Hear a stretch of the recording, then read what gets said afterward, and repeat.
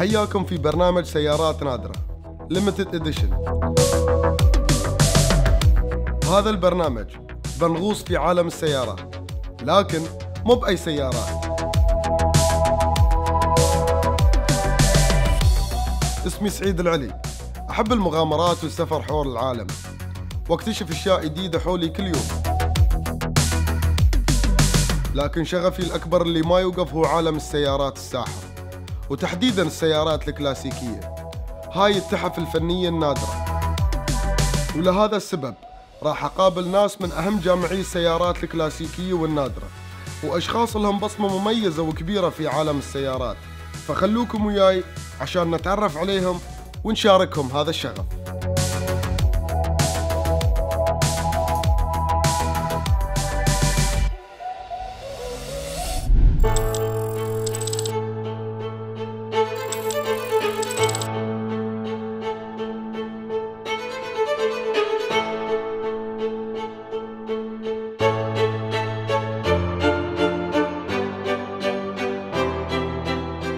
So our guest today is a very special guest.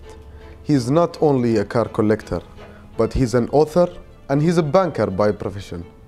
Let's meet today Mr. محمد لقمان. Thank you, Said. How are you, sir? How are you doing? Thank you for having me, Said. Thank you for sharing with us your informations and your researches that you've spent a lot of time researching and doing. Pleasure is mine, I would say. I was born in Hyderabad, and that's a southern part of India, that is. It's a city known for the Nizams of Hyderabad. They were the premier rulers, during the colonial times, that is. I had my education back in Hyderabad. I did my schooling there. After that, obviously, I went on to do my bachelor's, which was a BCom, and then I did my master's in MBA, that is, in business administration. And alongside, I also had a degree, a postgraduate degree in commerce, which is a Master of Commerce. So had a double postgraduate degree. Yeah. And then there was something else that I wanted to do in life, which was pursue a passion for motoring.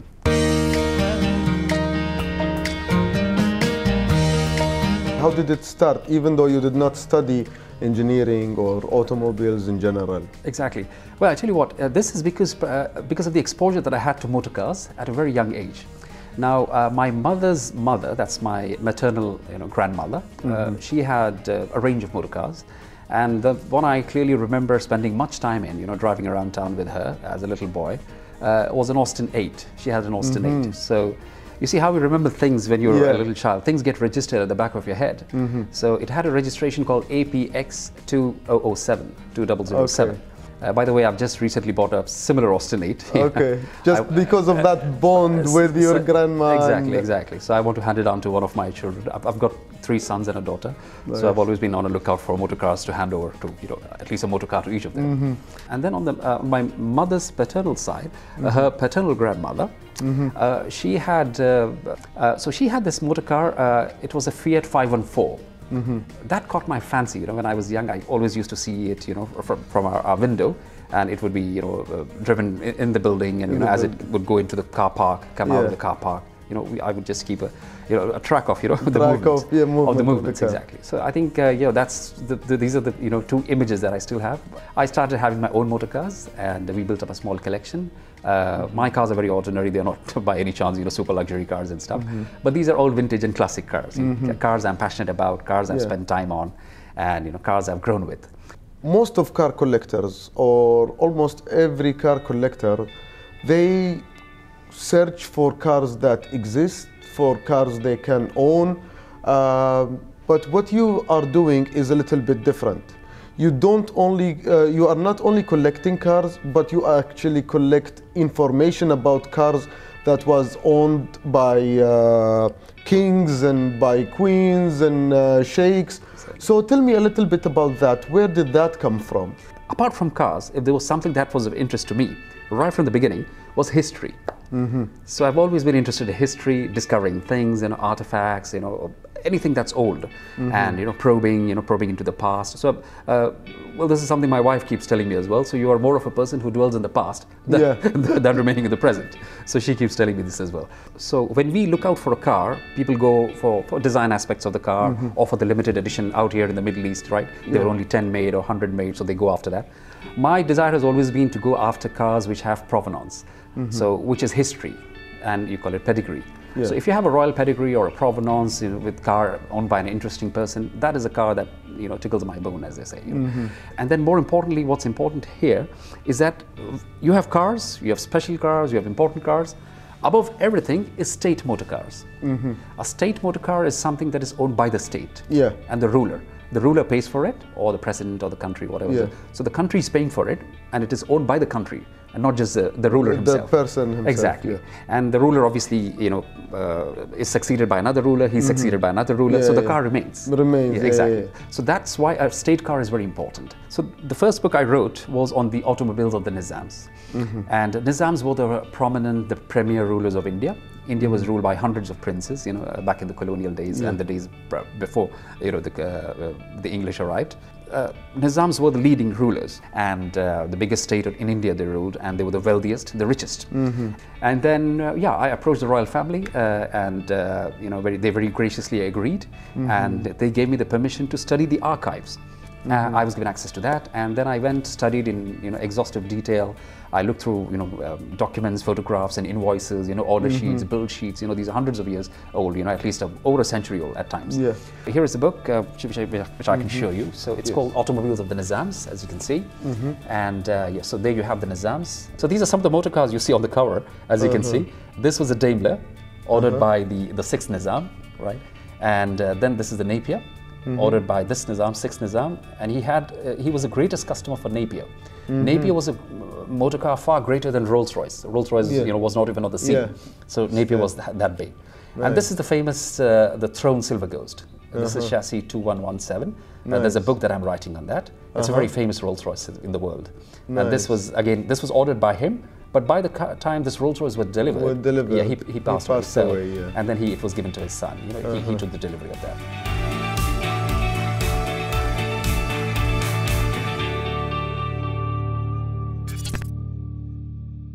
55 years ago, there was a car that got uploaded on the Arabian Gulf shore, and it got lost within time, and you found it somewhere in Europe. Exactly. And as people who lives on this land, we have a great emotional bond with this car. Can you tell us a little bit about this car and give us more details about who owned it and where is it now and what is happening with it? Right, so this is Sheikh Zayed's Rolls-Royce motor car, rahimahullah. So it's actually this first official state motor car which came to Abu Dhabi. So this was the first official state that is registered as it belongs to the state? Exactly, official state motor car, that is. And it was delivered in 1966. It is actually a 1965 car. The ruler of Abu Dhabi at the time was His Highness Sheikh Shagbooth. And Sheikh Shagbooth had the car for about 6 months. He used it, and then after that he was succeeded by his young and dynamic brother, much loved, His Highness Sheikh Zayed. And so His Highness Sheikh Zayed used the car for very long, and it was in state service. It was used at very important occasions. The car is actually integral to the history of the country, and it is in this particular motor car, reportedly, that Sheikh Zayed went to sign the treaty, of unification and the federation formation with His Highness Sheikh Rashid. Yes. It's very interesting. I would like to show you how I found it. Yes. So I was actually doing a research. It was the year of Zayed, 2018. Okay. So in 2018, I wanted to do a book. I was living in Abu Dhabi for 8 years then, right? So I said, let me do something for Abu Dhabi. So I thought, okay, let's write a book on the motor cars of Sheikh Zayed. Now, when I was researching, I was going through this book, Memoirs of the Emirates. So as you can see, this is the Memoirs of the Emirates, right? A very interesting book, brought together by National Archives, published by National Archives.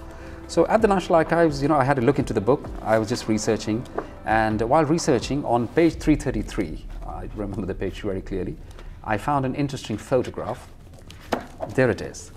Can you see that? Yeah. So this is the photograph that started it all. Yeah. So because of this photograph, you started to look for the car. Exactly. So it says Rolls-Royce for the ruler being unpacked on GM landing aircraft. Circa 1960, it says. Nice. Right? Yeah. So now I said to myself, first of all, it's a right-hand drive car. Right. Yeah. What is a right-hand drive car doing, in a left-hand drive arena? So that's what I looked at. And then I said, okay, hold on a minute, let me find out. And then it just says ruler, right? Yeah, it didn't say which ruler. Yeah. So it could be the ruler of Dubai or Sharjah or Abu Dhabi, anything. So yeah, and then I, mobilized all my contacts that I've been, developing all through these years, right? Yeah. My friends in Europe, in the West, right? We saw Dubai, there was no Rolls-Royce delivered to Dubai in the 1950s, 60s. So we said it couldn't be Dubai. None delivered to Sharjah. So we said it will have to be Abu Dhabi, right? Yeah. And then we looked into the records and found it was chassis 5VE15 and the engine number is E7PV. That's the moment we said, okay, this is Sheikh Zayed's car. And then there was a question of finding where the car is now at the moment, right? Whether it exists or it's lost, because it was considered long lost, So so I mean, through contacts, I've somehow reached the gentleman who owned this car. Much to our surprise, the car was surviving in Europe, and it was surviving in a quaint suburb of Vienna, Austria, just outside Austria. And in its life, it was used as a wedding limousine. Would you believe it? So, really? It was used as a wedding limousine? Yes, it was. And it was sold, a couple of times with, not many people knowing who the car belonged to. And then, I got to the owner. I finally reached him. I approached him. I said, I want to know about the car. So he said, first of all, there was a lot of reluctance on his part to share any information. He was not very welcoming. But as time progressed, I pursued him. I persuaded him further, and then and then he finally relented, and he started talking to me, and then we got into an agreement, right? And then the car was eventually acquired. And now, as I understood that the car is in the UK, you have moved the car from Vienna to the UK, right? That's right. So the car was acquired, and then I had transferred the ownership onto someone else. This person who owns the car is in England. So you didn't take it under your name at the very beginning. That's what it is. So I transferred the papers, although were in my name when I started off. So the car was moved by road. It went in a truck to England. That's where it is, and I curate the car. This person who owns the car now, he's British. And I curate the car for him because he wants me to take care of the car. I discover the car, I know more about the car. So he says, you take care of the car, right? So I curate the car for him. I mean, my dream is to bring it back to Abu Dhabi, perhaps display it at the Zayed National Museum, which will be, a great monument dedicated to, His Highness Sheikh Zayed, or perhaps at the Qasr al-Watan, the presidential palace, under the central dome. I love it. You already picture. Yes, I can visualize that. Because that's the most important thing. Like I say, it's part of the history of the country. Right. There was a conference held in 1967 or 69, I think. It's called the Conference of the Nine Emirates. And 9 Emirates included Qatar and Bahrain as well. So they were part of that. So this car was seen parked outside the conference, and you had the AK-47 holding gunmen, security guards, guarding the car. They're interesting photographs. I thought this was a culmination of a lifelong passion that I've had. So this is perhaps the highlight of my career. Nice. One of the highlights, I would say, where I found the country's most important motor car.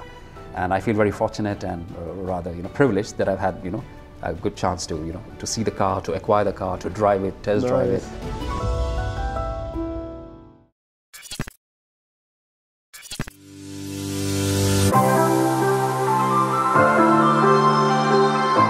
It will be shown at different shows this year. It was due to be shown at the British International Concours d'Elegance, which I was curating, but sadly due to the lockdown in England, the show was cancelled. But 2 other important shows are going ahead in September. It will be shown at the Salon Privé, at the Blenheim Palace, and at the Hampton Court Palace. Nice. That's what it is.